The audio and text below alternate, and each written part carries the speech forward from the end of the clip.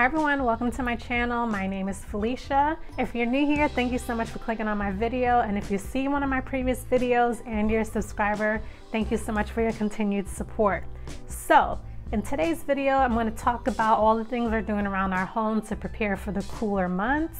You know, here in New Jersey, right now the weather is kind of doing that up and down thing where 1 minute is decent outside, meaning in the 60s, then in the next minute is freezing in the 40s. So we haven't quite gotten full into like fall weather / winter just yet. However, we're still kind of getting prepared around here. So, you know, we're making sure we have enough of our pumpkin spice drinks, our hot chocolate, we have our cozy sweaters, our nice comfy little throw blankets, our cute little fuzzy slippers. But then I realized, what about all these plants that I purchased over the summer quarantine period? Now, a year ago, I didn't have any plants. I'm only about 6 months or so into this whole new plant life thing, which I love. So it is going to be pretty interesting because I very much want each of my plants to survive, all 20 plus of them. So I'm really hoping that some of the things I'm going to share with you today are the things that are going to help keep these plants safe and alive and winter ready. So keep on watching.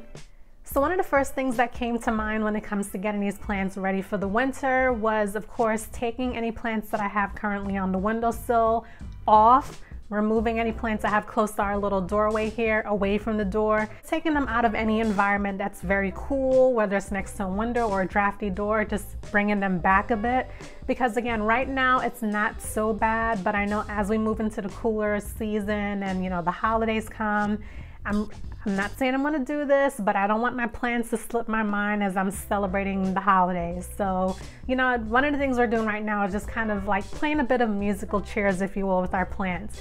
Now, if you can see over my shoulder, we have our Birds of Paradise plant there. It wasn't previously there. Before that, we had our Ficus elastica ruby, one of our ZZ plants, and a couple of anthuriums in that space. But what we decided to do was kind of swap the Ficus elastica with the Birds of Paradise. I have the Ficus elastica ruby right next to a door which leads to our balcony.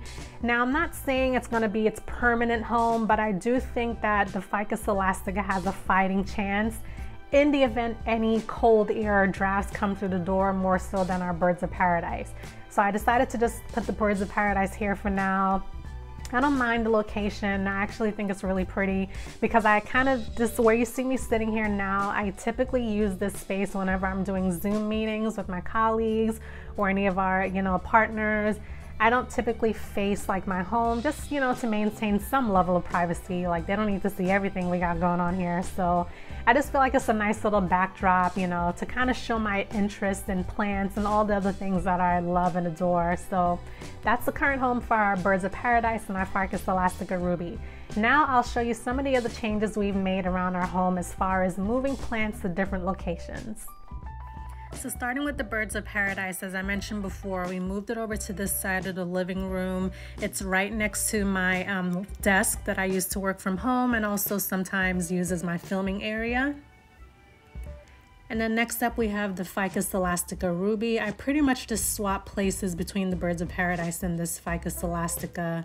So I thought this will be a better fit for it, at least for now. And then moving into our bedroom, we have these 3 floating shelves that we recently ordered from Amazon. As you can see there, we have our money tree, which was previously in our living room, but it was also next to a window. So I definitely wanted to move it as far away from a draft as possible. So there it is. And then right next to that, which you'll see in a second, is this little mini pothos, which I did purchase recently. I wanted to add some more greenery to our bedroom. And then finally, this other money tree. It was always in our room, but we just decided to hang it up. So as you saw in the video, one of the other things we recently incorporated into our home were those floating shelves.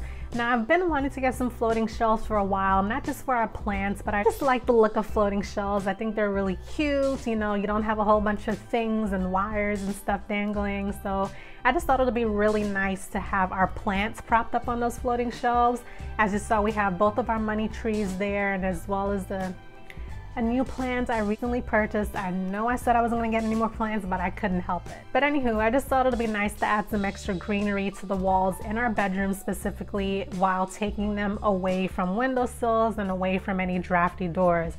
If you'll remember from my previous indoor plant tour video, I did have my money tree actually on this shelf here behind me, which is close to a window.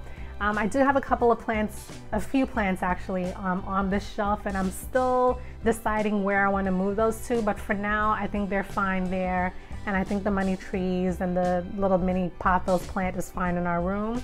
We may kind of do some additional moving around, but for now we're happy with where things are today. So one of the other things we thought about in getting our plants prepped and ready for the cooler weather is humidity. As of now, our Calathea ornata is the only plant that requires a certain level of humidity. So what we're doing is using our essential oil diffuser, which we purchased, I believe, from Home Goods a couple years ago. We're actually using this to double as a humidifier, and it's pretty easy. It's essentially the same thing. You're using it as an essential oil diffuser. All you do is you add a couple of drops of your favorite oils. We typically use like peppermint or eucalyptus oil in here, and it just gives the room a nice fragrance while providing that extra humidity. But for the purposes of our plant, what we're doing is we're just simply putting water in the little tray here, no essential oils, and we have it placed next to our Calathea ornata, hence giving it that extra humidity that it needs. So in addition to using the humidifier, sometimes I would also bring the Calathea into the kitchen with me whenever I'm cooking. As you know, if you're cooking things on the stovetop or in the oven, it does create some extra heat, therefore creating some additional humidity in that space. So right now we're trying to give that plant as much humidity as it needs, but not too much humidity, because again, I'm really trying my best to keep that plant alive, all my plants for that matter, but because the Calathea is such a temperamental plant, we want to make sure that we're doing all the right things to keep it good for the cooler weather months. So one of the other things we're doing is just ensuring that our plants are getting enough light. Now, as I mentioned in the previous video, we don't have a south-facing window, so I did have to purchase a grow light just to ensure that each of our plants are getting sufficient light, and that has been working amazing for us. I love our grow light. But in addition to the grow light, I also had a grow light bulb. I just kind of had it. I wasn't really using it, but I just wanted to get it in the event I needed to. I ain't gonna lie, in the event I got more plants and I needed some additional light. That's why I got the grow light bulb. I'm actually using the grow light bulb now because I recently went out to one of our big box stores nearby. I purchased a clamp light, a pretty small one. It's only about 5.5 inches. It's here behind me, but if you can't see it, I'll insert a little clip right here. Right now we're using it specifically for the Birds of Paradise plant here behind me. Again, just making sure that plant has sufficient lighting needs. I was using it previously with the original grow light we have, but to avoid having to transport it back and forth across our living room, I just wanted to give it its own little lighting setup.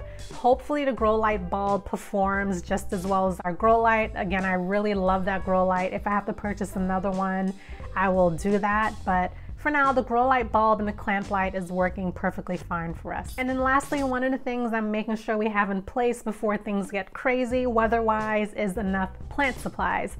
So I talk about this in every single one of my plant related videos, but neem oil. Right now we do have one bottle. It's still fairly full, but I'm probably more than likely gonna run out and buy 1 or 2 more bottles just to make sure that we're set for the winter season. Now I don't anticipate using all 3 bottles in such a short period of time. I probably don't need that much, but I remember when I was first looking for neem oil here in our area, I went to like 2 or 3 different stores and I could not find it anywhere. I think it was just selling out that easily. So when I finally found that, I believe we got like 2 bottles at once. So that's the reason why I figured, you know what, let me just get a few. Even if we don't use them during the winter weather, at least we'll have it for next summer. So for sure, neem oil. And one of the reasons why I love neem oil, perfect example, is this right here. Our Birds of Paradise recently came down with a case of spider mites, and I'm so glad that I caught it when I did. So what I did was I took some neem oil and a little bit of water, and I used that to wipe down each of the leaves to make sure I got all the bugs off of my leaves, and then I followed that up with pesticide. Now the neem oil isn't necessarily an essential step in getting rid of, you know, spider mites or any type of pests that your plants experience, but again, I just really like using the neem oil. And I also just use it to wipe down my leaves just to kind of shine them up. So neem oil is definitely a multi-purpose, multi-use supply here in our home. So we have our neem oil, and one of the other things I'm probably gonna get is just a small bag of soil. not to purchase any new plants or anything, but I just figure having a nice small bag of soil just in case I decide I want to propagate a plant, which again, I mentioned before, I'm not really a propagation person, but I have recently, and I didn't share this before, but I have been propagating my Hoarthia attenuata. Now I showed you in my indoor plant video that we did have a Hoarthia attenuata, which was growing beautifully. We love that plant so much, but unfortunately guys, it did not make it. We had a little situation, I'll talk about it in another video, but the plant didn't survive, unfortunately. I'm so glad that I noticed that plant was, growing like a little offshoot. So what we did was we decided to remove that offshoot, plant it in some soil in this little tiny pot here, and we've been growing this now for, I want to say almost 3 months, and it's been doing really well. It's grown so much in that period of time. When it comes to certain succulents like zebra plants, they don't require a ton of light. So we do keep it on the shelf here in the corner away from direct sunlight. But it's been doing really well. And I figured, if it continues to grow, eventually I'll want to move it into a slightly larger pot, but we'll see how this goes. I'm really hoping that this plant survives because I really, really like that Hoarthia plant. So sad. And then finally, one of the last supply items we're going to make sure we have in our arsenal is some distilled water for our Calathea plant. I don't think any of our other plants in our collection require distilled water other than the Calathea. So we'll probably just go out and get a couple gallons worth of water just to make sure it's good for the rest of the season. All right guys, so that's everything that we're doing to make sure we get our plants winter ready. If you feel that I've missed any crucial steps or anything that I've overlooked unknowingly, definitely leave your feedback down below. I always welcome feedback again because I'm still a pretty new plant parent. I'm only about 6 months in. I feel like once I reach the year mark, then I'll stop saying I'm a new plant parent because by then hopefully I'll kind of know everything there is to know about each of these plants. Unless I get some new plants. But that's all I have for you guys today. If you have any questions, leave them down below. Don't forget to like, comment, and subscribe. Thank you so much for watching my video, and I'll see you in the next one. Bye guys.